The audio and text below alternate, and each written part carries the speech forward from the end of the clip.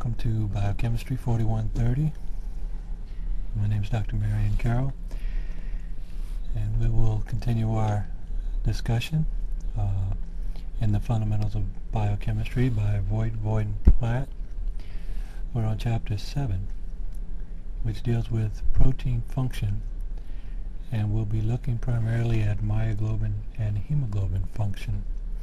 You should be able to answer the question regarding Bohr's effect in hemoglobin, and I will begin to ask some questions related to topics that we covered previously concerning protein structure and stability. And in this question I'm asking that if you have a certain oligomeric protein exposed to beta-mercaptoethanol, which is a denaturing agent, you remove that BME from the protein, and what you recover is only a portion of the protein's activity. Why is that? And so you would understand how, we should understand how the multiple interacting subunits can function independent of the whole enzyme. So we have this hollow enzyme versus subunit activity in a protein, which we will discuss. We'll begin with myoglobin and how it binds oxygen. We'll briefly talk about it specifically and how it is important in increasing the solubility of oxygen in blood, in plasma. And it functions by binding oxygen via the iron +2 oxidation state that is coordinated in the center of a heterocyclic porphyrin ring structure, which you see here. And the oxygen is very important in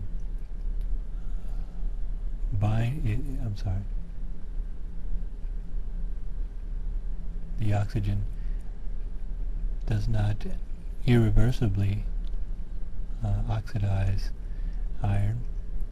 It is maintained in the +2 state by the protein, which in this illustration is represented by the hemoglobin molecule, which is just below the ring. And this coordination between oxygen and histidine through the iron center is what helps oxygen to carry and release, helps hemoglobin to carry and release oxygen to the tissue. When oxygen binds hemoglobin, hemoglobin goes through considerable structural change. Its common secondary structural elements, the helical structures, are very much interactive, and in binding oxygen the whole molecule changes its shape, as you will observe here. This is dictated by the presence of oxygen on the heme, and also by the ionic pair interaction that occurs between each subunit of hemoglobin. Hemoglobin and myoglobin both bind oxygen, but their binding kinetics are distinctly different. Even though oxygen has a higher capacity, myoglobin has a higher affinity for oxygen and can carry more oxygen to the tissue at lower oxygen concentration. We will look in detail in the ion pair formation and how this ion pair acts to help hemoglobin to maintain its oxygenated state, and how these ion pairs are broken and reformed in the presence and absence of oxygen. Other components of the blood participate in increasing the ability of hemoglobin to deliver oxygen to the tissue, and we will look at how bisphosphoglycerate, which is BPG, the structure here in the center, will bind hemoglobin at a different site. This site here is located away from where oxygen binds, which is up here in the heme molecules. And this aids in helping oxygen release oxygen to the tissue. There are many, many forms of oxygen, of hemoglobin.